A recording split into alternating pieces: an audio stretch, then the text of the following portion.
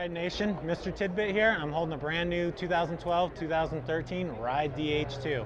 Now this is definitely a board that many of you know because it's been in the line for several years, kind of catering to that all-mountain freestyle guy that treats every aspect of the mountain like a terrain park.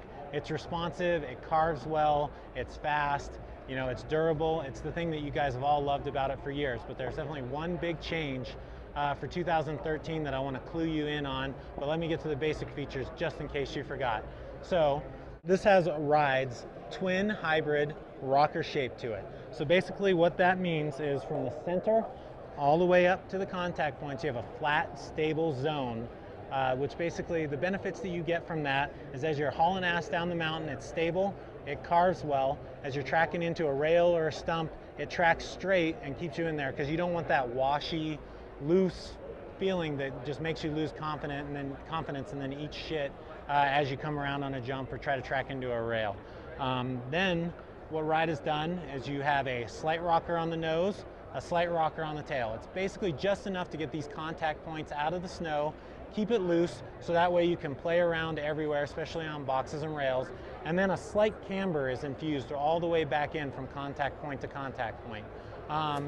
The best way I can describe the other amount of camber, it's, think back maybe 7 years ago now, when you had your camber board, it had 30 to 45 days on it. It was broken in, just a little bit of camber that you could see play on it as you put your foot down, but not much. That's what you're gonna get there. So it's a nice familiar feeling that you used to have.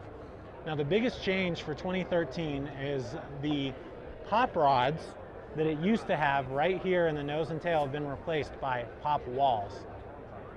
What pop walls are is the slime wall at the, right where the inserts end on the nose and tail have carbon fiber sandwiched right into these two nice little layers right there in the slime wall. So basically what that's done is you now have a much wider platform to pop off of as you're jumping, as you're screwing around. And that wider platform, we all try to be flat-based when we jump, when we spin, when we do everything, but it doesn't always happen, especially when you're playing around in the trees, dropping cliffs. Oftentimes you're gonna be slightly on your toe, slightly on your edge, and you're not gonna have that full flat base. So moving this out and having the pop walls run along the rails, you can now still pop right off of your edge as you're going into a spin or as you're coming off of something sketchy, and you still get the height that you want so that you can make that spin around. And the big thing that threw me, and it surprised me because I wasn't expecting it, is these actually catch the energy as you're turning and accelerate your turns, accelerate your spins. It's really amazing how quickly you go through and you can just feel, like right as you're coming through a heel side turn, how much faster the tail starts to whip around as you spin off of something, and it gets you around that much faster, and it's definitely saved my ass a few times this season coming off of sketchy stuff and not ending up doing a 270 instead of a 360. So like I said, that's the biggest change for 2013.